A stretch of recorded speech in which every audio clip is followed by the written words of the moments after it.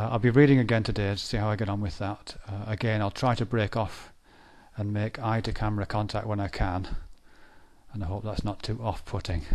Okay. Where I ended the last posting, I hope at least, was where the evolving organism began to develop a central nervous system. And here I want to pick up from this point to talk about how representation might operate within this developing central nervous system, and specifically I want to talk about what it is that's being represented. And where I'm going with this narrative is in the direction of an account of how these primary developments and mechanisms form the basis for more complex processes that we call thought. I then want to suggest that the structure of that thought, the poetics as I'll be calling it, is grounded in the very basic processes that I'm indicating in these few postings here. Okay, in the last posting I talked about the relationship between moving and thinking, particularly citing Rodolfo Linas and his claim that what we call thinking is the evolutionary internalization of movement. What we call thinking is the evolutionary internalization of movement. And I was relating that to the notion of representations and their role in the life of an organism. An organism may evolve to a level of complexity where it is able not only to respond reactively to its environment, but through the construction of internal representations of that environment, of that world, it can be proactive. Such an organism can use representations as the basis for prediction about what would, or what might happen at least, if it were to engage in certain actions. In a sense, it can run small simulations of possible actions through its representation of the world and tailor its actions in the real world according to the results of these simulations. And I'm not really talking about conscious simulations or conscious planning here. It's still happening at a much more basic sensory motor level. Its ability to construct representations might even increase to a point where it is able to represent itself as a being in that world in a stable and consistent way. That's not where I'm getting to yet, but I just want to put a flag down that that's one of the indicators that Linas, for example, talks about. Before we go there, though, it might be important to get a clearer sense of what these representations are and how they operate. What is immediately obvious is that it's not the outside world, whatever that means, it's not the outside world that is represented, but the sensations or perceptions associated with that world. This has taken me a long time to get my head around, so I'm going to have to talk through this quite slowly, I think. To use the human organism as an example, we don't see the world. Rather, seeing is what we call the interaction between the world and the visual parts of our cognition.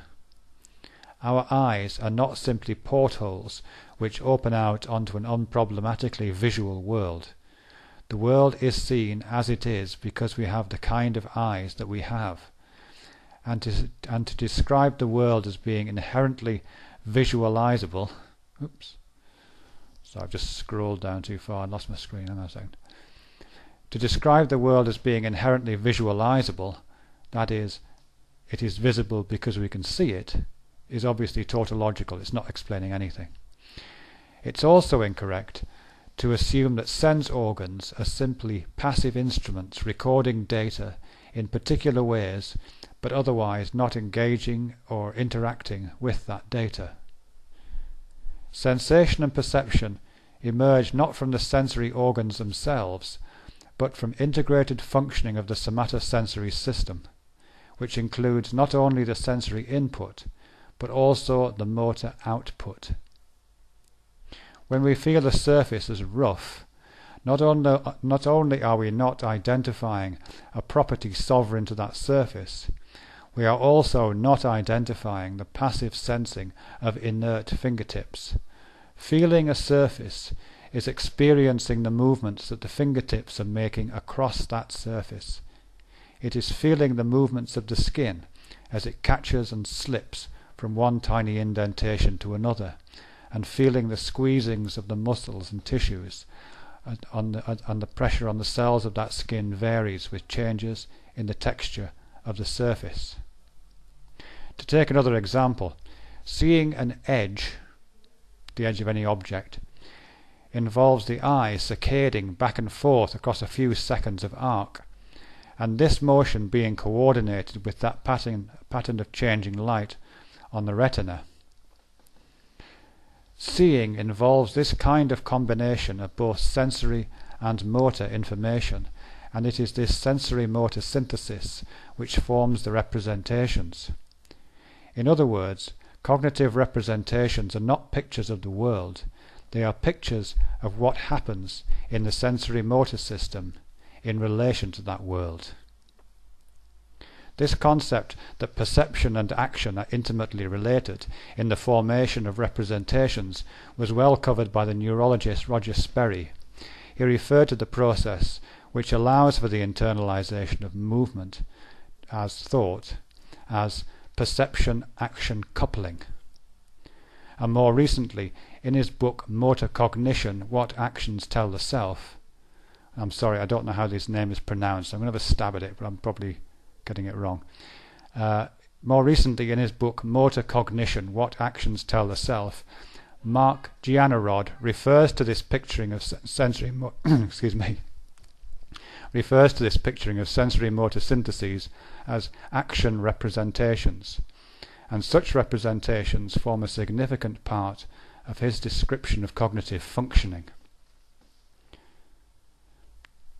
Okay, if I could just speculate briefly on where this concept of action representation might show itself in modern human experience.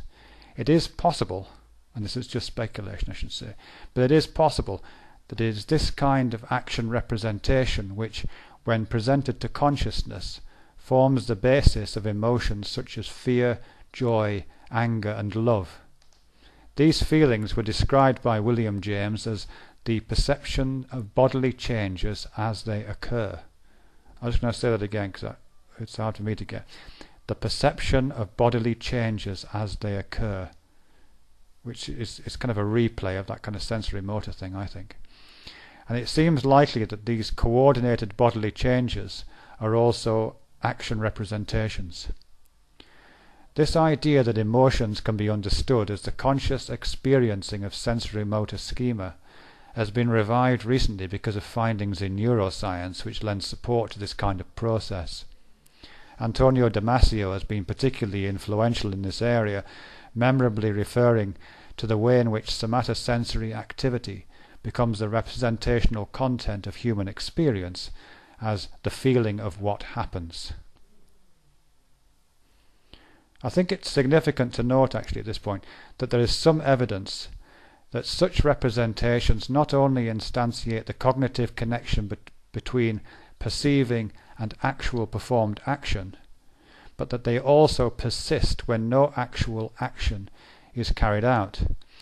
As Mark Gianarod puts it, the core of modern The core of motor cognition is the concept of action representation, the covert counterpart of any goal-directed action, executed or not. And it's the executed or not bit that I'm drawing attention to here. In other words, even though what's being represented is the coordination of sensory input and motor output, that output may not appear on the surface of the body at all, existing only in the form of simulated action within the cognitive system of the organism.